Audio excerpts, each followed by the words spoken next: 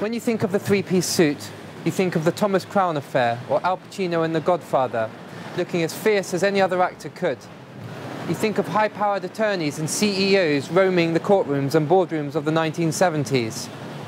You may even think of Justin Timberlake on stage. The question is, do you ever think of yourself in one? You might want to start. The three-piece suit no longer suggests you have the corner office or a Tommy gun. It suggests you have style.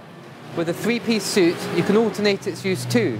Lose the waistcoat and you have a great-looking two-piece. Lose the trousers as well and you have a great-looking sports jacket for the weekend.